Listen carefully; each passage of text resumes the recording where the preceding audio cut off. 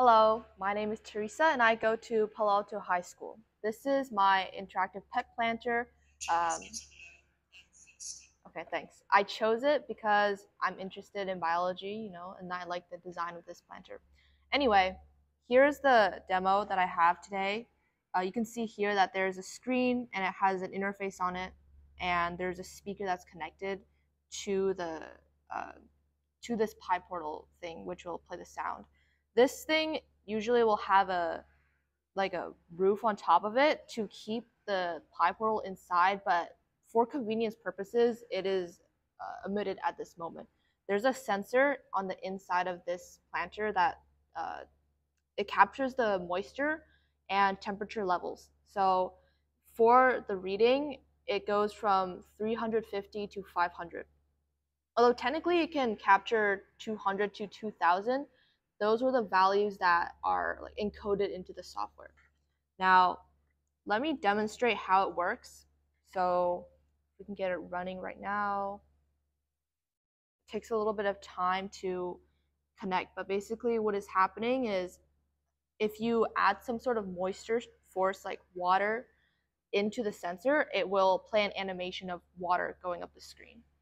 So let me see.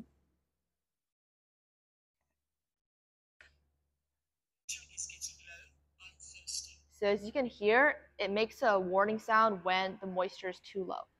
And then when you add the source of moisture onto the sensor, it should play an animation and a sound.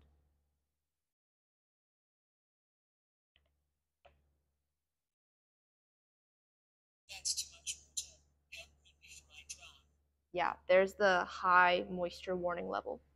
So this code, it runs on CircuitPython, which is basically a kind of Python, and most of it is kind of setting up the interface. So for example, this image, these icons with the temperature and moisture, as well as okay, just in general, there's a bunch of libraries that need to be imported in order to make it work because each library has like different assets. So for example, the graphics and the sounds, those are all in different libraries which needed to be imported into code.py.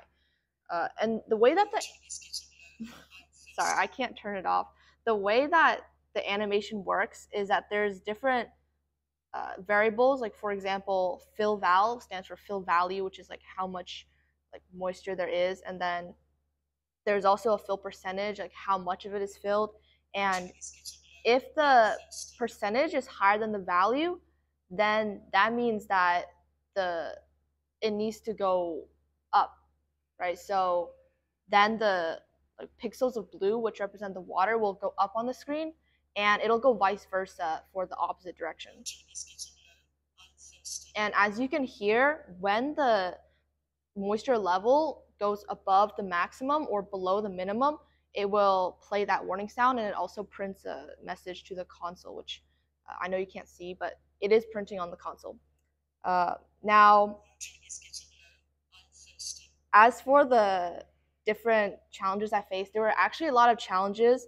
For example, I had trouble like setting up this thing at first. I had to switch between this Pi portal and a different one because there was an issue with MPY where the file was outdated, and unfortunately, it's hard to say what caused that error exactly, but after trying a lot of times, I managed to set this one up properly and import the libraries with no issue.